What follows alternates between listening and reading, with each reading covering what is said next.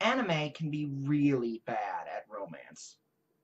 Anime can be amazing at romance as well, but I feel like more often than not, it's pretty bad at it.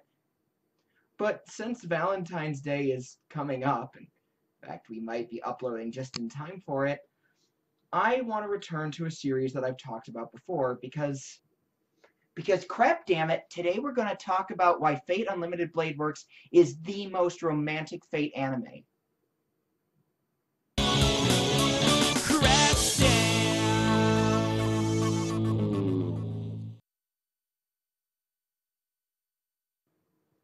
When it comes to action anime, the Fate series can be pretty romantic. Okay, that one's not my cup of tea. Ooh, definitely not that one. And that time I just bet on the wrong horse.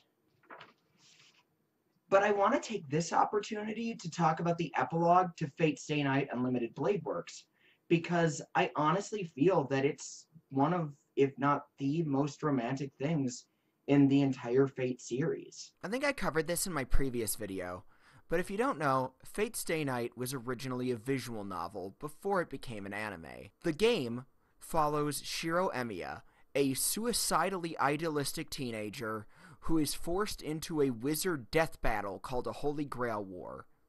In this Grail War, wizards summon historical and mythological figures to fight for them. The original visual novel has 3 distinct story routes, each of which has been adapted by one anime studio or another. The first route, Fate, was very loosely, some might argue rather poorly, adapted in the 2006 TV anime, and that one is mainly about romancing Saber. My beloved Unlimited Blade Works route was adapted not just by Studio Dean in a movie, but in a full TV series that we're talking about today, by Ufotable. And that one is about romancing Rin Tosaka.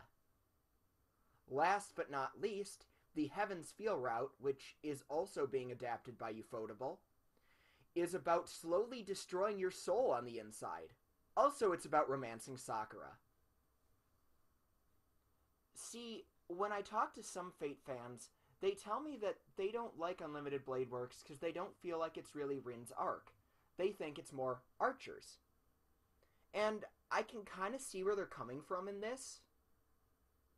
I mean, let's face it, in the case of the Fate route, you have Shiro trying to help Saber overcome the overwhelming violence and trauma that she feels from, being King Arthur.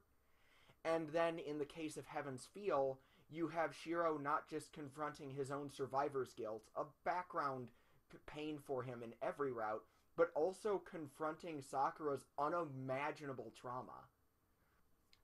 But that big emotional climax for Unlimited Blade Works isn't really between Shiro and Tosaka. Instead, it's between Shiro and the materialization of his own self-doubt and self-hate in the form of his future self. So yes, Archer. So in a way, Unlimited Blade Works is very unique. It's not about Shiro fixing his love interest's emotional issues, it's about him confronting his own.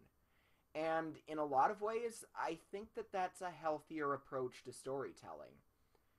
Now, granted, I'm just coming at this from my own perspective, but I've been married for a few years, so I like to think that I have some insight into this sort of thing. If you're in a relationship to fix someone else, you're not in a relationship for healthy reasons. Now, of course, this is high drama. This is anime. It doesn't need to be realistic. I mean, if it did, that would basically throw the heroic spirits concept completely out the window. But at the same time, I do think it's important to think about what a good relationship actually looks like.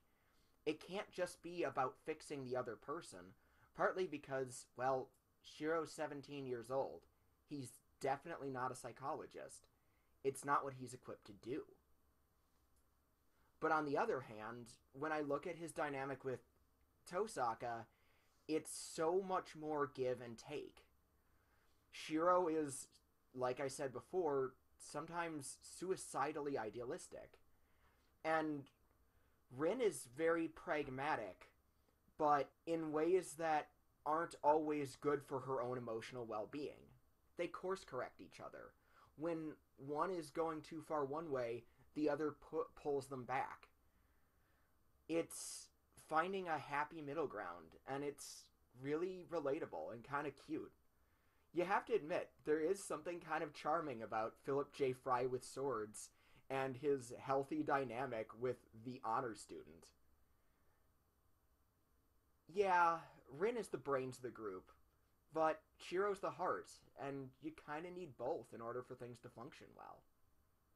I think another thing that really speaks to people, though, and I get it, because it's absolutely a valid and exciting thing, are big romantic gestures. And I'll be the first to admit, Unlimited Blade Works doesn't match the other two for that. Be it summoning a sword with the power of love, or a heartfelt confession in the rain, expressing love no matter what obstacles might be in the way, it's hard to deny that this isn't really powerful, and that I might have been heard crying in a certain movie theater when I saw that scene. But I think there's something to be said also for quiet scenes. For just talking about your feelings with the person you care about. For getting that off your chest and sharing affection underneath the stars. I think that subtlety is really beautiful. And I think that's why I like the epilogue episode of the TV series so much. And I think that's the meat of what I want to talk about today. The final episode of Unlimited Blade Works is literally titled Epilogue. I know, it's a little on the nose, but we'll get there. Set 2 years after the final battle that I praised so hard in a previous video, this episode follows Shiro and Rin at magic school in London. They're no longer fighting heroic spirits or facing some unconscionable evil, but they're still together. They're spending their regular days together. Rin in way more intense magical training, and Shiro also taking some classes while being emotional support for her as she enters a much more intense stage of her magical training. The two of them just eat meals together, support each other even though stress levels are still insanely high, and bid a fond farewell to a beloved friend. It's quiet, and it's subtle, but there's something kind of beautiful about it. Even after all this time, even without the intensity of something terrible like the end of the world or defeating the first hero in all human history hanging over them, there's still so much love there. And that really speaks to me. During this whole sequence, Shiro is very worried about whether or not he can even stay in London. They've offered both him and Tosaka some pretty cushy jobs that they can graduate school, and after being in a weird esoteric ritual, you can't blame him for thinking that that sounds kind of promising. But that hero complex that he continues to have drives him forward, and he's not sure if he could settle for something like that. And in the last moments of the episode, he tells Tosaka just this. And instead of scolding him or arguing, she's come to terms with it because deep down she kind of knew where his morals were. Rin instead agrees to follow Shiro to whatever he may go because she's also seen the dark side of what he might become. And she quite possibly rightfully thinks there's a way to avoid that. But if they're going to do it, they have to do it together. And like I said, I just think that's kind of beautiful. Getting old together, enjoying each other's company, just smiling with someone else as the sun goes down. To me,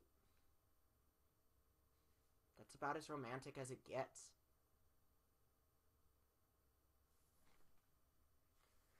If you enjoyed this video, and I certainly hope you did because I had to do some kind of crazy reshoots for it, please consider liking the video, sharing it with your friends, and subscribing to my channel. If you really want to throw some financial support my way, I've got a Patreon at patreon.com/Nikizumi. All of these episodes of the Nikizumi, or in some cases, I guess the Celestizumi, well, whatever you call it, all of these episodes are part of the Nerd and Tie podcast network.